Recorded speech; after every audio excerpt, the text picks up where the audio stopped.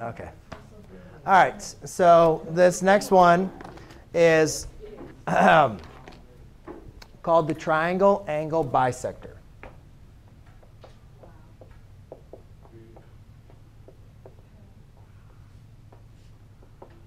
All right. Now, what's important about this one is the last couple set of notes, what we were talking about was when triangles were similar to each other, right? We wrote proportions when we had similar triangles. Now we just have a triangle, just one triangle.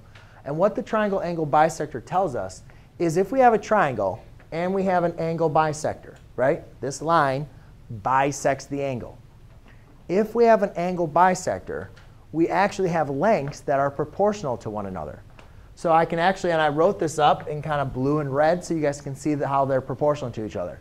So what I can write is Km is to Lm is proportional to Kj to Lj. OK, Donovan, did you get that? Yeah. All right.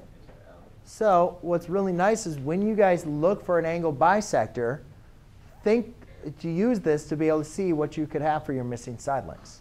OK? That's it.